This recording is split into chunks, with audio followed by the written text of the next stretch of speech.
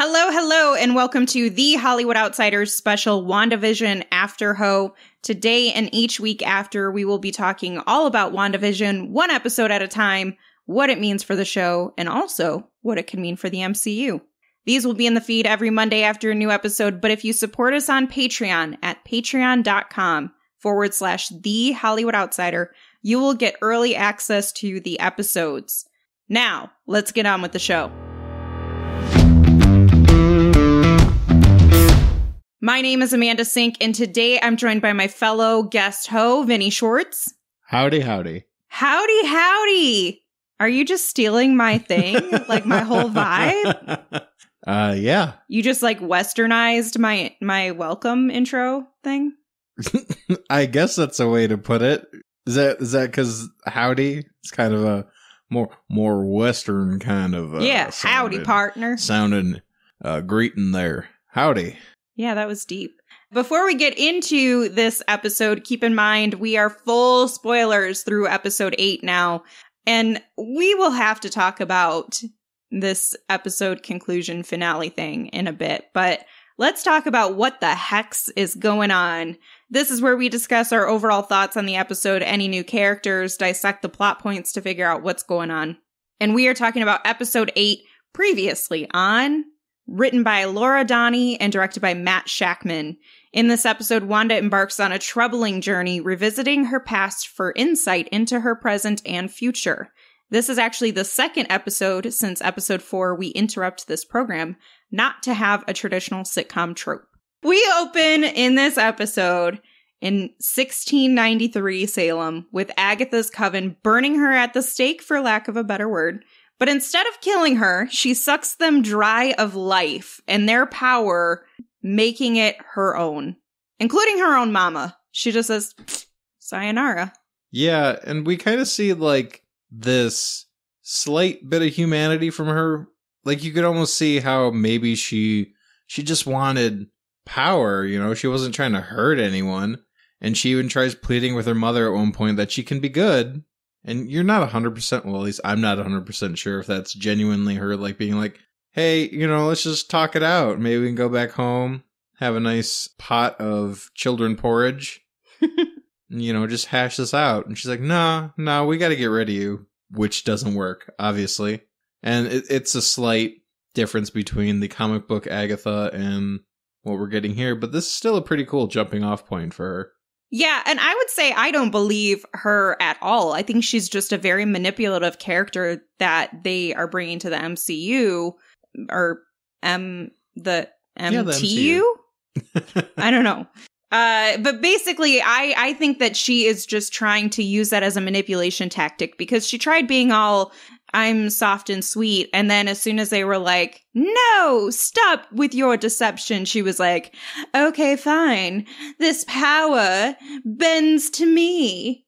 Well, I think she had that moment where she probably could have finished her mom off with the rest, but like I said, she had that slight moment, because I don't think she's wholly evil. I think because she's lived so long, you kind of have that trope where you get these fae or undead creatures who just live so long, they really have no other interest other than their own. So that might come off as selfish and evil to us, but to them, it's just how they are now. It's self-preservation. It's just how they work. Well, I think current day Agatha is still all about power. This entire time, it's been about her trying to figure out how Wanda does what she does, because it is pure power that she wants to have for herself. And I think that, to your point, there is some selfish motivation there.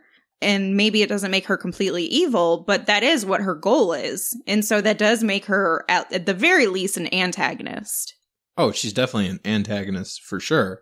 I'm just saying, I don't think her intentions are wholly evil at this point. Again, we're not really sure what she needs this power for, other than her own self-interest, but... Mephisto. We can only hope. It's only day, 55 of Mephisto watch and still nothing? Yeah. So after we get a glimpse of who Agatha has been and is today, we flash back to her basement where Wanda's magic is no good, and Agatha takes Wanda down a memory lane of sorts to learn how she did this. Because, like I said, her goal really seems to be figuring out how Wanda came up with this much power and how she did what she did, getting an entire community to work under her spell with complex storylines. Yeah, and we actually see her kind of that jealous kid in class who studies their whole life, does really hard work, you know, puts in the effort, squeaks by with like an A-, and they're like, yeah, those 8 hours of study the night before really paid off. And then you have Wanda, who sleeps in class, just kind of barely shows up. I love this analogy. Up. Well, because this analogy is me. And not every subject, but there are a couple where, you know, very minimal effort, just shows up for the test and like, oh, hey, look at that, I got an A.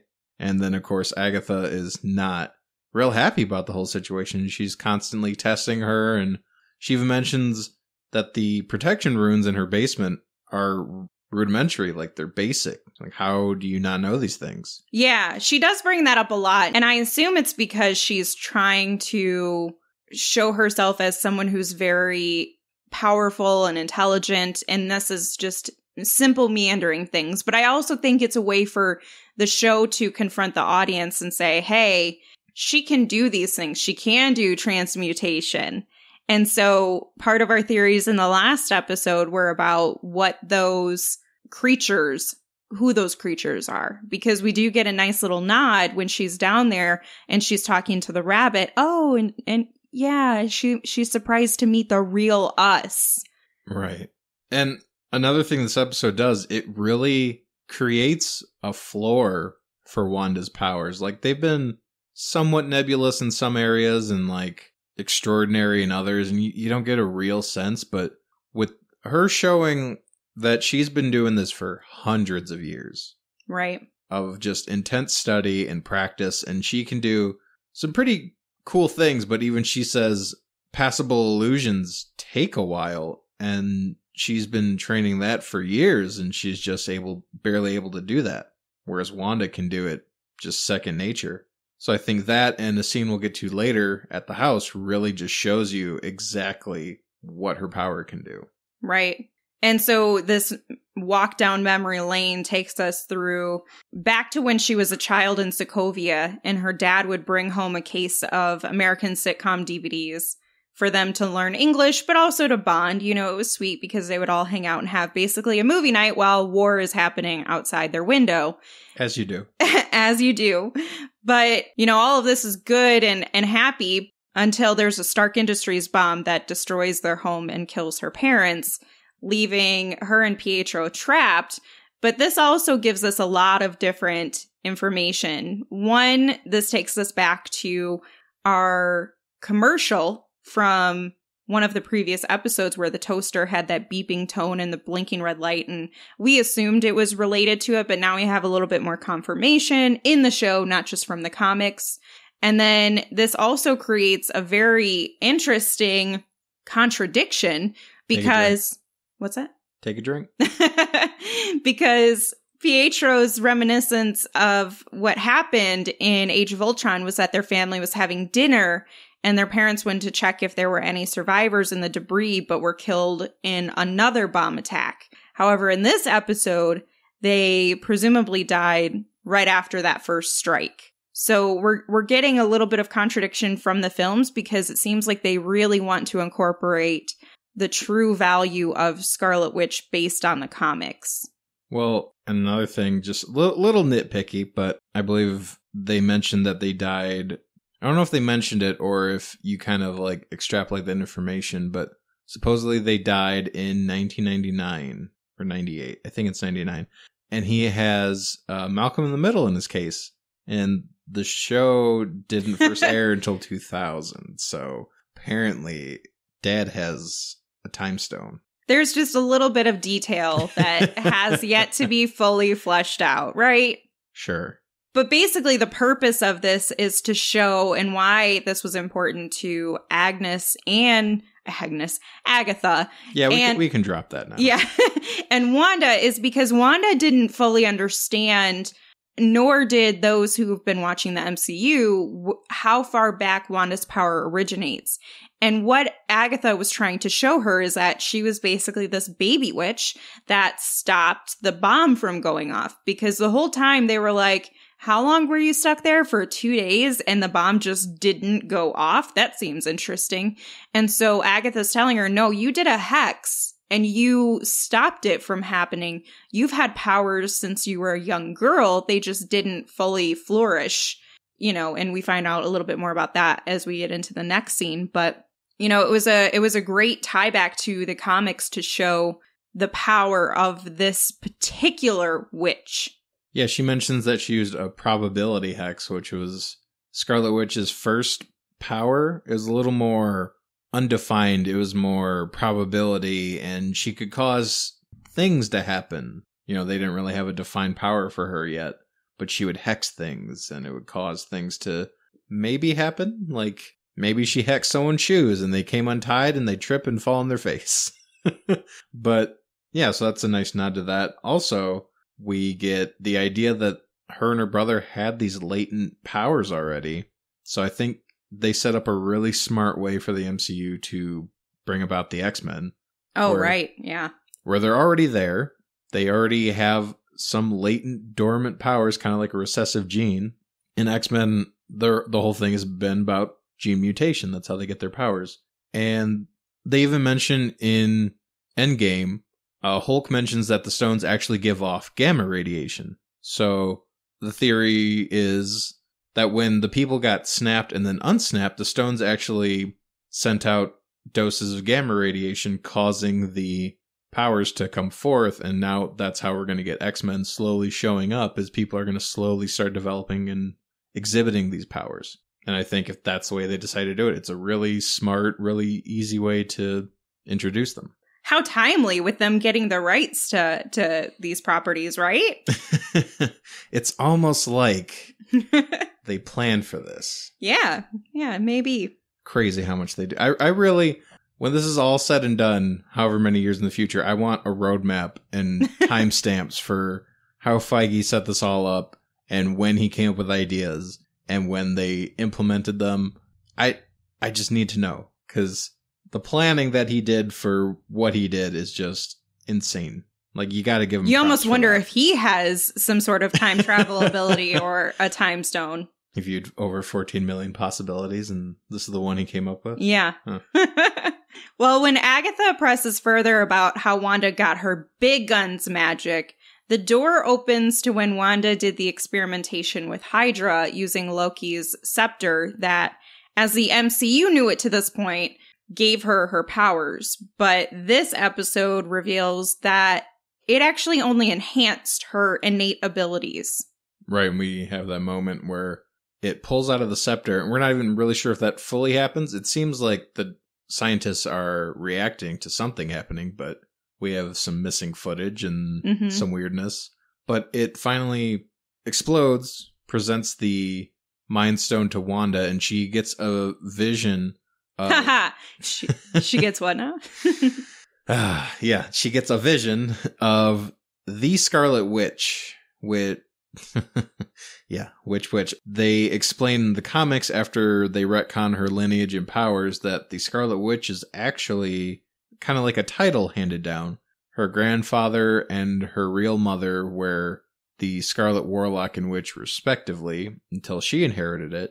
And witches have more powerful witches and wizards and whatnot. They're associated with more complex colors, so, I guess a weaker witch of the same variety of magic would be the Red Witch. But because she's the Scarlet Witch, she's a more powerful entity. So she gets that vision of the Scarlet Witch, because you kind of see like the dress and the, I don't know what to call that, the face crown thing. You kind of see like the points at the top as she's floating down. So whether that's like the past incarnation of the Scarlet Witch presenting herself or her future self or whatever, but that's where she gets the most of her powers from. And one other fun fact is, in this flashback, when Wanda is watching the Brady Bunch and the doll goes missing, that doll actually appears in the WandaVision episode Now in Color when Vision is using it to practice putting diapers on kids. Oh, from the episode? Yep. That's neat. Yeah. I thought that was a cute little callback to their other episode. Interesting. Moving on up to the Avengers compound, the first home Wanda and Vision shared, she was grueling with grief over the loss of Pietro when Vision came in and actually kind of comforted her. Like, it was really sweet. Agatha even had a little tear. It was a really, I don't know, I think it showed the level of humanity that an AI character could have, which was unexpected. And it was kind of that softer, sweeter side of Vision that we hadn't really seen in the MCU necessarily, because it was always about just doing the right thing. But how did that romance come between the two of them? And so this was a nice glimpse of how that started. And yeah, to your point, they really make it a point to show how human Vision can be. That's the major difference between him and Ultron, is that he had the capacity to understand and have empathy and realize that humans may have flaws, but that's kind of what makes them, and that they can overcome these flaws to be better. And they just keep writing such great lines for him. Oh, yes. Honestly, one of the greatest lines they've written for the entire MCU. What is grief, if not love persevering? Oh, it's so beautiful. It's like poetry.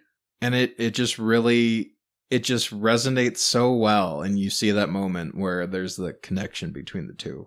And they do such a great job with that. I really liked, though, that it started before his interaction with Wanda. It started with him not understanding the joke.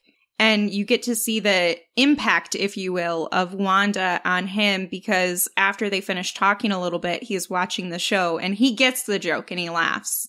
And it's a really sweet moment between the two of them, because now she's able to share kind of more of like a positive memory with her sitcom love, because up to this point, it's been so much about so many sad things. You know, even when you take it back to her childhood and you think about why they were using these sitcoms, the purpose, it was so that way they could learn English and presumably escape this war mine that they're living in.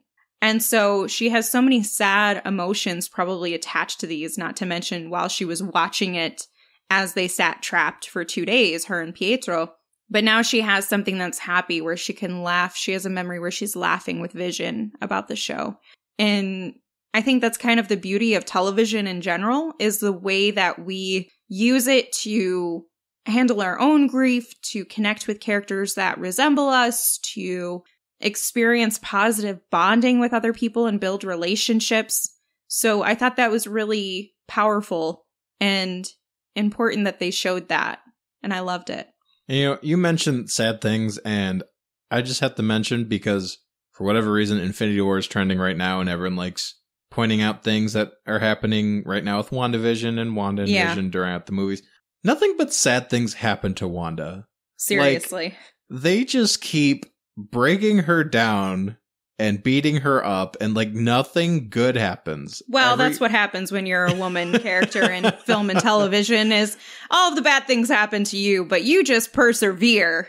Like, obviously all the characters have some kind of history and past and things happen to them, but like nothing but things happen to Wanda. It's really sad. Yeah. Like nothing good happens. And when it does, it doesn't last long. Well, I think Agatha pointed that out. Away. Because she's like, when Agatha's talking to kind of doing her nice little recap, which I love her recaps, but she's like, so let me get this straight. Your parents are dead, your brother's dead, and your lover's dead. Okay. And I'm sure, as we've talked about, if she created these twins, which is possible, but it's also possible somebody else did, and they can't live beyond the hex, and something happens to that hex and her children die, or something happens to her children, I mean, how much more grief can a woman take? I told you, as soon as they get whatever happens to them, as soon as they're gone, it's going to be bad. It's going to be all bad. Chaos. Nothing Chaos but will bad. ensue. But we'll talk about that later. Yes. The big reveal comes after this Avengers compound scene when Wanda goes to SWORD to see Vision's body and Director Hayward invites her back to his office. This is really where I wanted to punch him in the face, because he had told us, the audience, and Monica and the rest of the team, that she came in and stole Vision's body, that she broke in. She didn't do any of that, you lying POS. She didn't do anything bad. She wasn't nefarious at all. You brought her back and you showed her his dismembered body and even told her that he's not hers and that you're not going to let her bury $3 billion worth of vibranium. And she even told you she's not there to bring him back. But still, you wanted to try to pin her as the bad guy, the bad girl, if you will. Yeah, Hayward must have had some kind of background in news broadcasting, because, man, the way he edited that footage and spun that story, all I could think is fake news. Fake news. Yeah, he just took the clips that looked bad and put it together and said, here's my story. This will work out great for me. Yep. You can tell what his mindset is and how he views not only Vision, but superheroes at large. He keeps referring to he refers to Vision as the Vision. He keeps calling him a thing. He puts a price tag on him. He mentions how Wanda's probably there to bring him back online. Oh, excuse me. Back to life. Like, he definitely only views Vision as a tool, or more specifically, probably a weapon. And I think we're getting a better picture. I mean, we got a good picture before, but a better picture of how this man, or maybe he's not just a man, but I think he's a man who saw everything happen around him because of these superpowered beings. And it's a pretty common story thread in like the comics and shows and stuff, where there's superheroes, and to meet these superheroes bring supervillains. Vision even mentions this in Infinity War, that because they have power, they incite, or they invite confrontation to match their power. So I think you have a regular everyday person who sees this happening and thinks that they have to do something. And they think that not only these villains, but these quote-unquote heroes are to blame, and maybe not even the Sokovian Accords are enough. So, being that he's all about making these perfect sentient weapons, if we are introducing X-Men this way, I think this could also, if this isn't the introduction of AIM, it could be the introduction of the Sentinels, which were created to hunt down mutants and destroy them. Oh, what a good theory. So I think he's definitely on a quick path of becoming some kind of adversary for the MCU at large. Yeah, and I definitely think that what he was doing was intentional. I mean, he tried to play it off like this wasn't planned. But when she dropped down to see him closer and she went through the glass and down, and she said that she can't feel him, she leaves. But before she didn't have to do any killing or attacking. There was no violence because he told his men to stand down and to let her see for himself. He wanted her there. He wanted her to feel that grief, to want to bring him back. And then I know there's some talk about this property deed that she got from Vision of a house listed in Westview, New Jersey, where they can grow old, that she finds when she gets back to her car. There are some theories out there, some people who are saying that it really did come from Vision, but I'm like, she looks shocked to see that sitting in her car. And it happened to sit in there just after she went there. That just seems a little too convenient. And so I feel like he probably got that into her vehicle because now she feels a little bit more driven by her emotions because she is a very emotionally driven being and superhero. And that's where her power really can just go crazy, is if her emotions are going crazy. And so this is everything she needed to kind of put her in the place to do something strong with her power. And I think they wanted her locked away, and if you will, like put to the side so she couldn't come and interrupt his Vision plans. Because we already knew from Darcy's research, which, by the way, where's Darcy and Monica? Still on their road trip. Getting stopped every block. Right. But we found out from her research that his plan was to bring Vision back. And we'll talk about what happens from the mid-credits in a little bit. So I feel like he's been much more nefarious than they've led up to this point. I think he was really behind a lot of it that incited Wanda to do what she does, as we find out in this big scene. So about the letter, though, it's already opened in her car. So I kind of thought she opened it, saw it, and then wanted to go see where his body was. And then from there went off. I mean, it's possible, but I feel like it could have just been left open. Like maybe it wasn't fully sealed or it was just opened in her car. Like maybe somebody intercepted it from her. Like that maybe he had it and they opened it because they wanted to see what it was. And then they decided to give it to her at the right time to try to incite her. Yeah, I could kind of see that. But I think he actually got her that house because he mentions in the movies how he wants to just run away with her. Like instead of going back, they just disappear and they live together and grow old together. And that also ties back in because Scarlet Witch mentions that she just feels Vision when referring to his being in the stone and all that. She says she just feels him, which then later, as she has to destroy the stone, he tells her that she can't hurt him. He only feels her.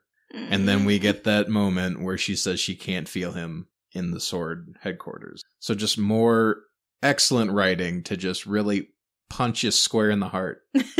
Nothing but sadness. And whether he actually did buy the house or the deed or whatever, I'm not debating that there's the real possibility that he did do it. I just think it was given to her at the right moment once she was once she was vulnerable enough, where her emotional state was a bit more vulnerable. She just saw him. She's feeling a lot of that. And I don't know, that's just my thought. But we'll see. I mean, I could be completely wrong. Regardless, Hayward's dick, and he was definitely pushing her. I still got that note from a couple episodes ago. Sword guy is a dick. Also, fun Easter egg. Wanda's license plate at the bottom says Excelsior on it. Ah, I didn't even catch that. The famous catchphrase of Stan Lee. Okay, can we talk about her car? Because she's an Avenger. Surely she can afford something better than a Buick. Well, apparently Audi didn't want to sponsor the show, just the movies, so... The gender pay gap disparity is real, people. She's a woman and she doesn't get the nicer car, meaning she doesn't get paid the same. I mean, that could be true. I think it is true. I think we need to investigate the finances of these organizations. Maybe they only had so many cars and Iron Man took the Audi and all they had was like a Buick and like an old Pinto or something. She's like, I'll take the Buick. It's fine. Sure. I'm sure that's it. I'm sure that's it. But let's talk about what happens when she does drive to where this property deed location shows where they were going to grow old at. And we see the real power of Wanda. I mean, I don't think anything up to this point has really shown us just how powerful, and not just how much power she has, but how easy it is to exude that much power. Because really, I mean, she just had to do a little bit of backward bending and she managed to take over an entire town, build a whole house. Can you come build me a house, Wanda? I'd appreciate it. And create a working, moving, responsive copy of her lover. Well, we get a slight peek at that in Age of Ultron when her brother dies. Like, yeah, she feels that, and she has that quick little wave, that burst of power that just disintegrates those Ultron bots. And that's just like the tip of the iceberg. Right. So we see here, she just fully out of nothing, seemingly, builds this perfect dream house and then creates this spectral version of Vision and then a body, which brings up so many questions that I have, because up till this point, she's been shown to manipulate reality and matter. Like when Monica went through, we mentioned her vest ended up being turned in with the rest of her clothes into more era-appropriate clothes. So where did the matter for this house come from?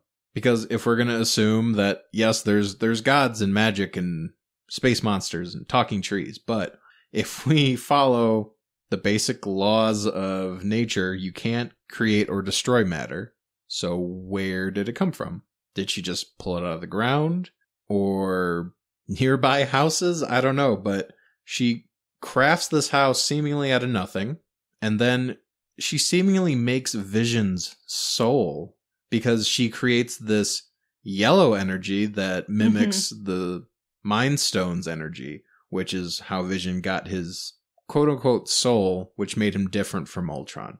So it would seem that she actually made some kind of ghost to go inside the shell, and then she made the body. So that's what makes him more lifelike. Like, she did give him something, like some kind of conscience and mind of his own. And he has a vibranium body, because they show that by tracking him back at the pop-up sword headquarters. So that is vibranium, which is apparently a super rare mineral from space. So that, on top of everything else, I think that she's actually pulling these things from other dimensions. Like, she's actually taking them from other realities, which would allow you to not break any laws of thermodynamics or anything like that. And also, it would kind of explain some things, like Vision not having any memories before Westview or of being an Avenger. And it would also explain her fake brother. Like, maybe that is actually Quicksilver from the Fox version of the X-Men movies, and she just pulled him from that universe. So technically he is Pietro, but he's from a different reality. So that's why some of his... Well, he might have some of Pietro's memories, but then also that was Agatha controlling him. So it brings up a lot of questions that I really need answered. Like, I want it. You got very science-y there in the details. Well, it makes... I mean, good for you. It makes certain things fit, and you just... Yeah, it makes sense. And it lends to what the future of the MCU is. We're kind of blending our Vision section with our... Well, but that's fine.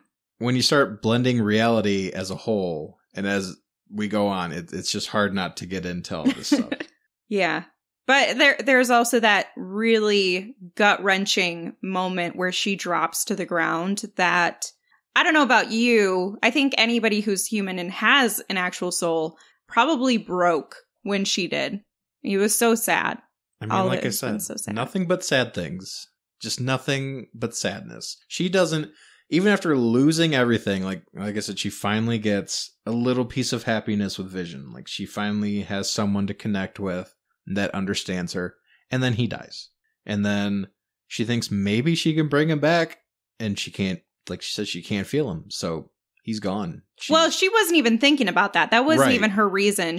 I think that it was put in her head after Hayward said something. Yeah, I mean, definitely. But then I think she did have that moment, like maybe there's something in there, but she didn't feel anything.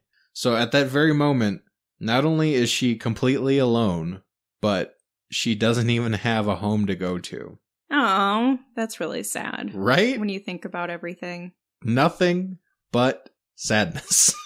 And it doesn't get any better, because after they finish their memory lane, Wanda hears her kids screaming, so she runs outside, only to find Agatha all like full witchy in the air, holding her kids hostage with her purple magic.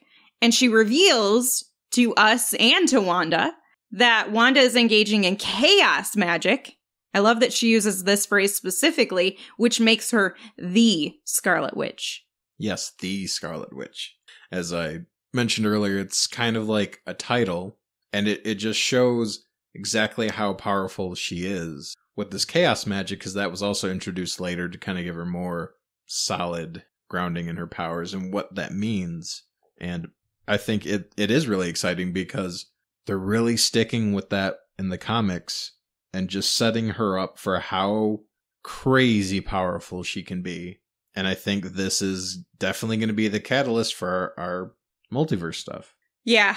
And then the episode is not over. For the second episode in a row, we get a mid-credits scene. Hooray! Except for it's not anything fun. It's Hayward bringing Vision back, using Wanda's magic as a source to power it. And he says, you know, we've been working on this for so long, and all we needed was to go straight to the source, which is a little bit of Wanda. Right. A little bit of Wanda in your life.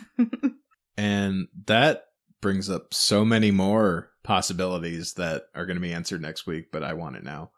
Because again, we go back to how Vision was kind of being created in Ultron's image, but because of the Mind Stone, he has that consciousness and he's a little more human, and he's not like Ultron in that way. But this thing is just Vision's body, not his soul. So this thing is actually going to be a lot more like what Ultron had envisioned for Vision. And he's not going to have that ability to kind of rationalize things in a way that'd be a little more human. He's going to rationalize things like a robot, like a computer.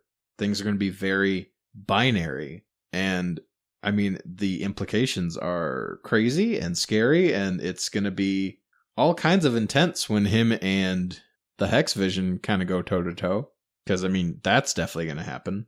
Yeah, and a lot of this stuff has happened in the comics, including, you know, what you're talking about, including Vision being revived with an all-white color. That happened to him in the comics because he was dismembered. Similarly here, and Wanda sees him dismembered.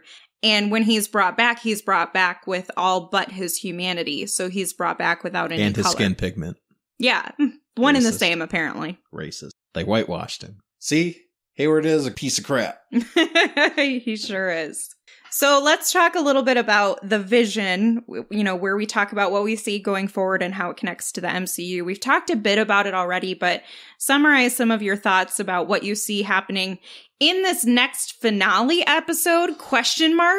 Because I know I'm in the minority here, but I truly believe that there's a hidden 10th episode. Now, before I hear the same remarks that I've heard before, yes, I know that this finale is supposed to be on episode 9. And then they're going to do the making of, like how we made Scarlet Witch WandaVision. But there was also one of the talent agencies that represents one of the smaller characters. They had put that this actress was in episodes 7, 8, 9, and 10.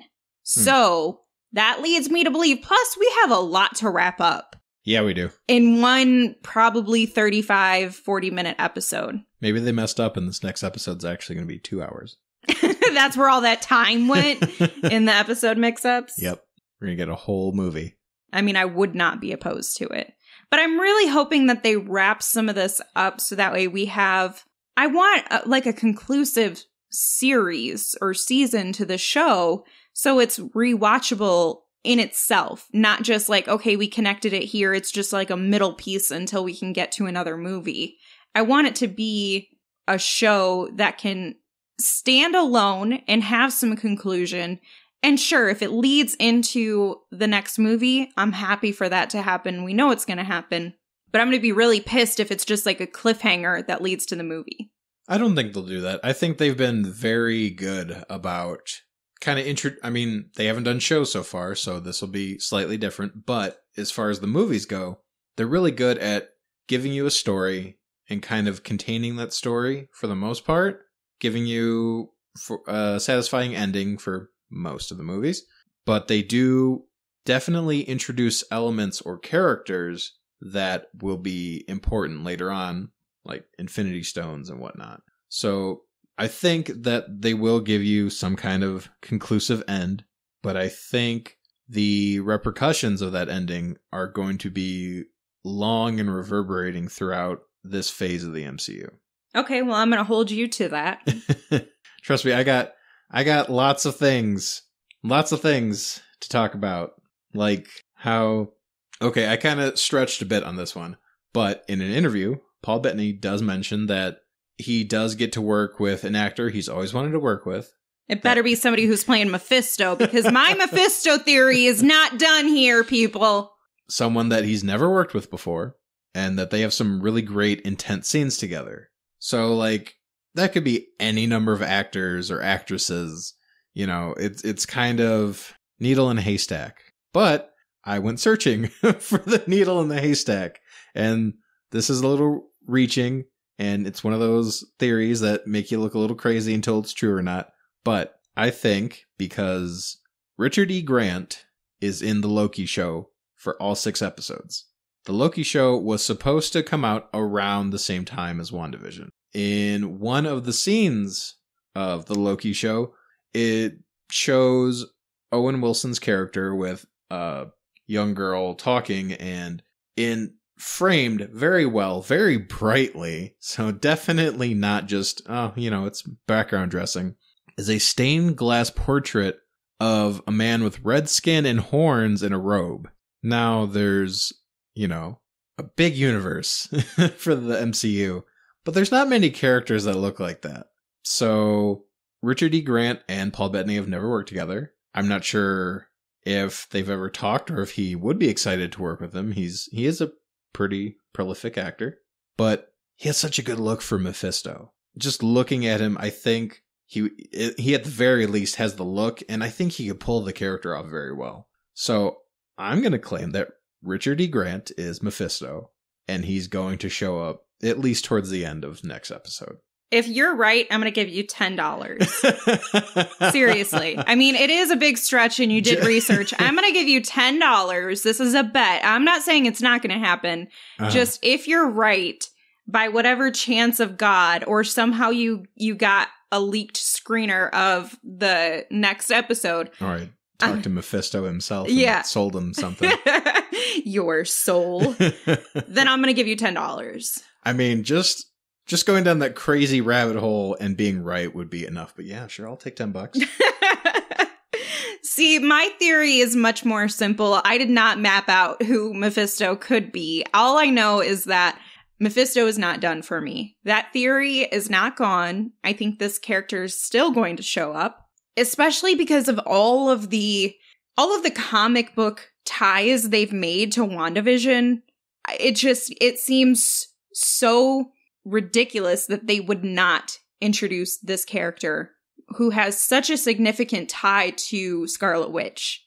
It would just be very bizarre. I mean, I agree. I don't think he's been introduced yet. Like, we've even made a couple assumptions that maybe fake Pietro is Mephisto or whoever, but I don't think at this point he's been introduced yet. Or the bunny. He could be the bunny. We thought it was her son, but I think it's still her son. I don't think we've been introduced to him yet. I think he's going to show up towards the end and be like, surprise, it was actually me all along. It was Mephisto all along. Oh, we should talk about the remix. There is a trap remix of that song by Leland Philpott, and it is incredible. He's given you the free song to download if you want it, which I have, of course. And when COVID is over, if I don't hear this banging at every club, not that I go to the clubs, but I'm going to go just for the song. And if I don't hear that banging in every club, I'm going to lose it, because this song is so good to begin with. And then this remix is even better. I mean, I could definitely see that. Yeah. But yeah, so check out Leland Philpott at YouTube and Twitter. Any other theories for WandaVision? Well, I think we are actually going to see more Agatha Harkness. Thank God. Oh my God, Catherine Hahn is amazing. Can we talk about how incredible? I mean, we know that she's do almost every week, so sure. But like literally, she blew my mind, because I know she's funny and I know she can be charming, and she has typically a very standard acting style, if you will. But I feel like she's gone and branched so far out. I mean, just the level of confidence and cockiness, if you will, that she exudes when she's talking to Wanda, and her mishmash between the type of personalities when she's back in Salem and she's being so sweet and, oh, I don't know what you're talking about, to, oh, I'm so powerful and evil. It is just magnificent. And I applaud her. I love her. If she does not win an award, then somebody obviously has not been paying attention. Well, I think superhero properties are a little looked over at the moment, but I think very soon we're gonna have to start accepting them as wonderful pieces of cinema and art. And it's gonna be great. It's gonna be fantastic. I can't wait for that. Take that, Scorsese. Scorsese. But yeah, so back to my previous point, I think we're gonna see a lot more of her because I actually mentioned this a little bit last episode. She actually is there to scope out what's going on because she felt the magic coming from Westview. And when she figures out what's going on and sees Wanda's full powers and who she really is, she realizes, oh, you're actually a problem. Like, you could ruin reality as we know it. We should probably actually do something about that. Now, obviously, that's not in Wanda's best interest. And again, I think it might seem selfish and evil from our standpoint, but from her standpoint, she's been around for so long. She's seen so many things. And to see this, it actually kind of shakes her a little bit. And she's probably thinking more, obviously, of herself, but also as reality as a whole. I'm sure she'd like to keep, reality around. I'm sure she likes living. So she thinks that Wanda's far too dangerous. And after this is all said and done, I think she's going to stick around to help train Wanda like she does in the comics and help her get a better control of her powers. So they'd be so foolish not to do that. They would. Just for a story standpoint and because Catherine Hahn's been doing so great.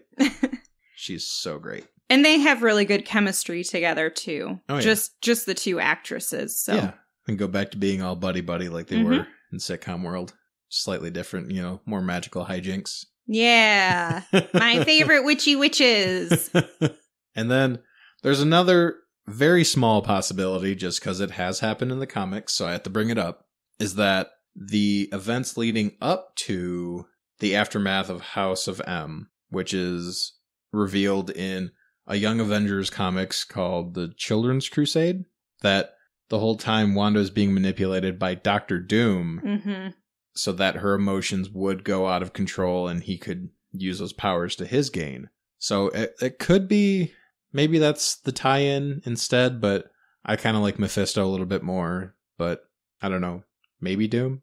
Regardless, we agree that there is a big bad that's badder than what we've seen so far. Yeah, I definitely think between her children and the two visions and the whole 45 minutes of craziness we're going to get, oh, and Monica, wherever she went with fake Pietro, all these things are going to come to head next episode, and it's going to be crazy, and it's going to be bad. There's something bad's going to happen. Something real bad's going to happen. And like I mentioned, Wanda's she's going to snap. Like the part where she breaks down, that was bad. But that was her just kind of like breaking down and just having that grief wash over her. This is going to be just a full-on break. Like a snap. Everything's just going to let go.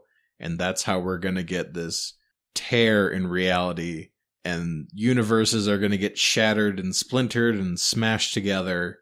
And that's going to set up the rest of the craziness for this phase of the MCU. Well, with that in mind, that's going to do it for this episode of WandaVision. Remember, you can find The Hollywood Outsider on your favorite podcast app. Make sure to subscribe, like, and share it with your friends, family, colleagues, whomever. Your dog. Share it with your dog. Neighbor.